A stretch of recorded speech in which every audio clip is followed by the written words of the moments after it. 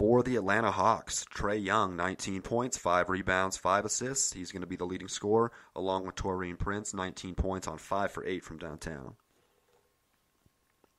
And the Oklahoma City Thunder at home beat the Memphis Grizzlies, who just traded the majority of their team, 117-95.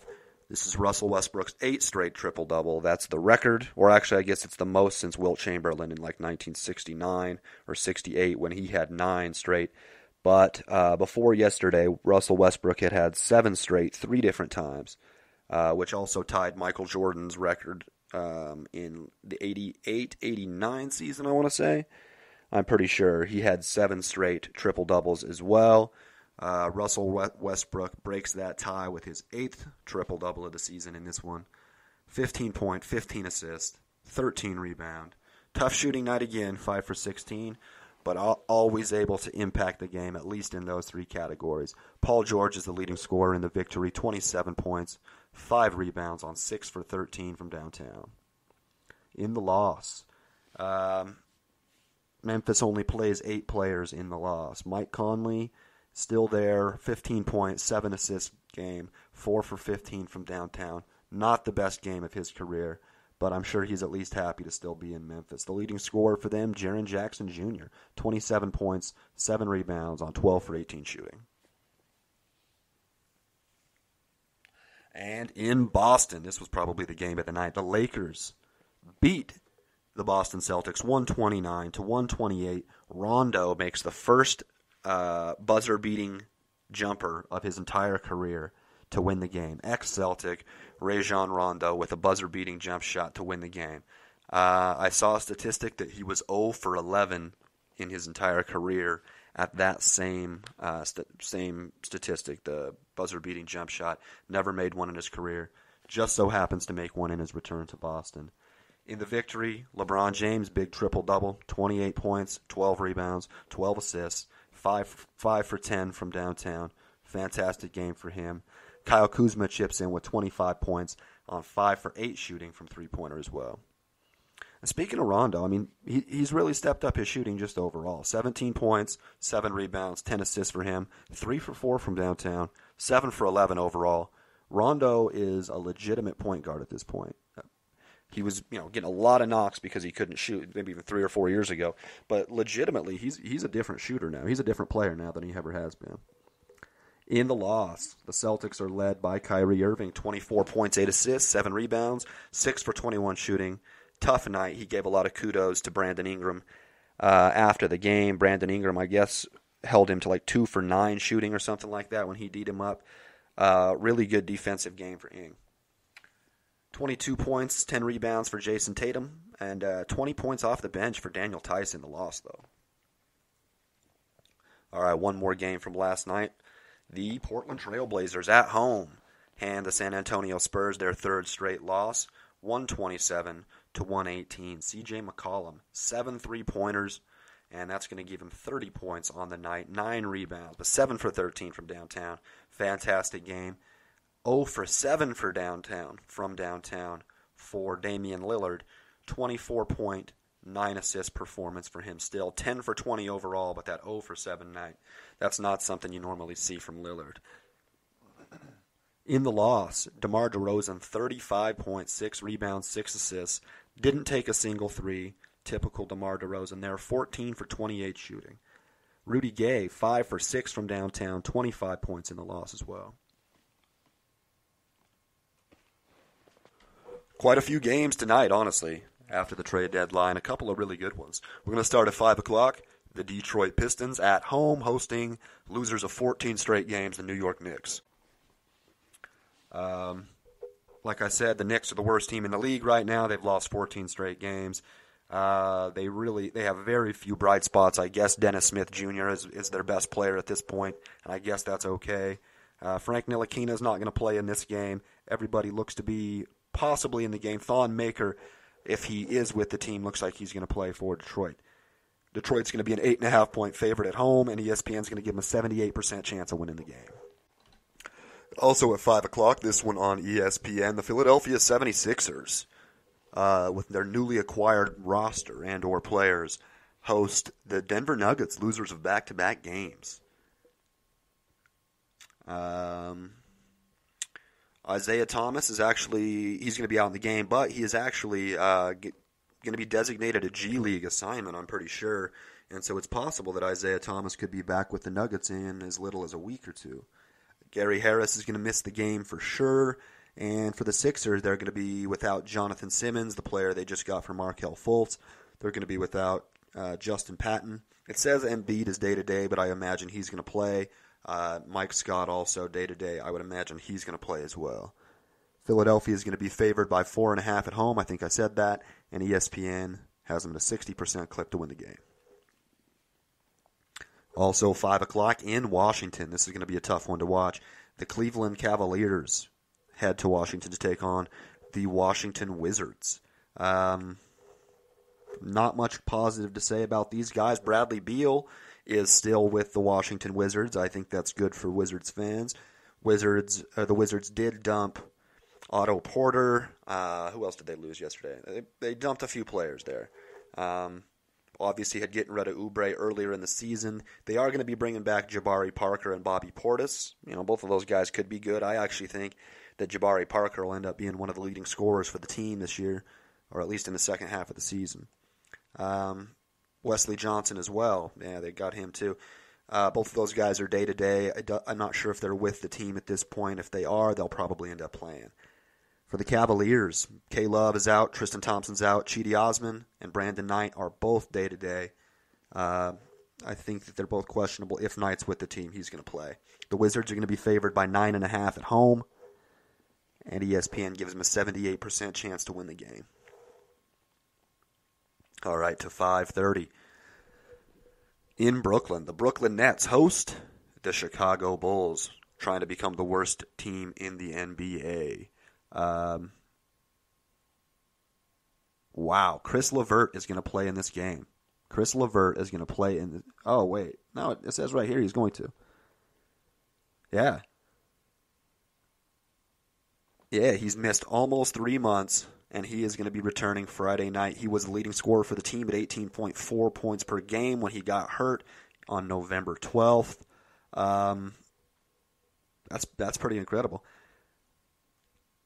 The Nets actually basically have the same record that they had before. They were 2 games over 500, and now they are still 2 games over 500. So they actually played pretty well without Chris LeVert. He's going to be coming back. I like this game for the Brooklyn Nets. They're going to be favored by 8.5 points over Chicago. ESPN gives them an 80% chance to win the game. For the Bulls, Otto Porter doesn't look like he's going to be with the team in time to play. Zach LaVine, it says, is questionable, but he'll probably play. And Robin Lopez, it says, is questionable. He probably won't play. I think that they're still trying to find a way to buy him out. Jared Dudley is going to be the only person missing the game for Brooklyn. 6:30 p.m. in Dallas, we have the Mavericks hosting the number 1 team in the Eastern Conference, the Milwaukee Bucks. I don't think Mirotic is going to play in this game. It does say he's out.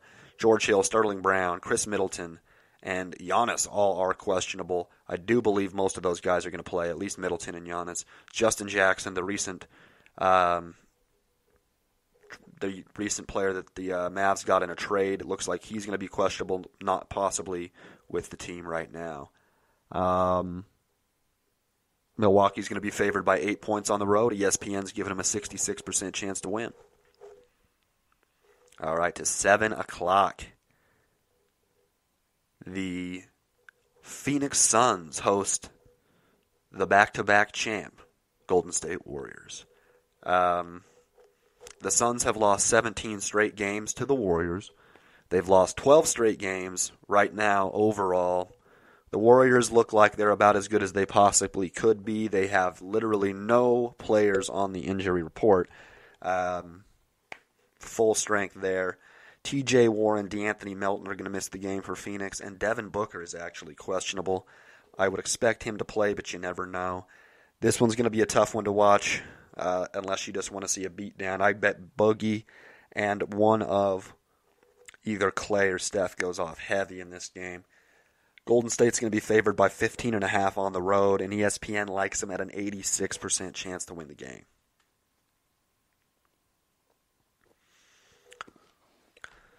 And to the second half of ESPN's doubleheader for the night, we have the New Orleans Pelicans. I guess Anthony Davis is going to play. The Pelicans put out a release saying that he's going to play the rest of the season. They had thought about obviously shutting him down. But he's going to play except no back-to-backs and no more than 37 minutes a night. I think actually always 100% less than 37 minutes per night. I'm not 100% sure on that one. I do know that they said that was what he was averaging this year. So I think that they're just going to try to limit him as much as possible. But he is going to play tonight when they host the Minnesota Timberwolves in this one. T-Wolves just played last night, got beat in Orlando. Tough game for them. This is saying Anthony Davis is out, but I'm pretty sure he's going to play. Elfrid Payton and E'Twaun Moore are going to be out. And then Stanley Johnson and Jason Smith I don't think are with the team yet. For the T-Wolves, Jeff Teague, Robert Covington, Tyus Jones all still out. And Jared Bayless and Jared Terrell both questionable for this game. New Orleans is going to be favored by 6 points. And ESPN gives them a 69% chance to win the game. All right, and to the last game of the night in Sacramento. It'll be interesting to watch this, actually. The Kings host the Miami Heat. The Kings are going to be with everybody except for Caleb Swanigan, who they just traded for yesterday. So I do believe that that gives them Harrison Barnes is going to play. Who else did they trade for? I don't remember, but they are going to have basically their full roster here. The Heat as well. They have nobody on injured reserve or on the injury report at all, so they're going to have everybody. They didn't really make any moves, but both teams are going to be basically a full clip here. Sacramento is going to be favored by 3 points at home. I think they've won 3 straight games as well. 2 games over 500 at 54 games into the season. Sacramento's for real. They got a real shot at making the playoffs, especially with their additions. Like I said, they're favored by 3, and ESPN gives them a 54% chance to win the game. And before I let you guys go, we got our top 10 power rankings, and then we're going to get you on your way. Not a lot of changes this week. Looking at them right, actually there are more so than last week. We got a couple of people dropping, and some Eastern Conference finally getting a little bit more respect. My bad, guys, my bad. So let's start at. I think we start at number 10. I don't know. My bad, y'all. Number 10, same team as last week. We have the Houston Rockets. They actually won all 3 of their games this week. Won 7 of the last 10. Looking damn good, obviously, with Kenneth Faried. Once they can get back Clint Capella and once they can get Iman Shumpert into the rotation, you got to really like Houston. I could definitely see him being higher than this in the near future, but right now I have him down at number 10. And number 9, same team as last week again. We got the Utah Jazz. They, I think, went 2-1 this week. Still won 7 of their last 10, and a 3.1 point differential, a little bit higher than Houston, and they're climbing up. They're only a game and a half behind Houston in the standings. Better defensive team. Didn't really make any changes at the trade deadline. Could have been helped with by a Mike Conley deal or something like that, but I still think that they are a bit of a force to be reckoned with in the Western Conference, and I have them at number 9 overall. Number 8, the same team as last week as well. The number 4 seed in the Western Conference, the Portland Trail Blazers. They go 2-1 on the week. Also, 7 of their last 10. All of the 3 teams that I just mentioned remain the same distance apart as they were 10 games ago. Portland with a 3-point differential. That's actually less than Utah. It's one reason I really am pretty high on Utah. Obviously, I have Portland higher, but it's because they are 2.5 games above Utah right now, and they've been consistent the entire season. And I think that the best player on either team is Damian Lillard. All right, to number 7. This is a different team. And this one's actually, this is where it gets pretty damn tough. This week, with all the trades that had been made, honestly, this becomes pretty difficult to round out these top 7 teams. I really like all of them, but at 7 I have the Philadelphia 76ers, even after their myriad of trades, one of them which landed Tobias Harris, a legitimate all-star. They have lost back-to-back games, though, in just 6 of their last 10. Got a 3.2 point differential, so that's definitely pretty damn good for them. But that's actually weaker than all of the other teams in the Eastern Conference.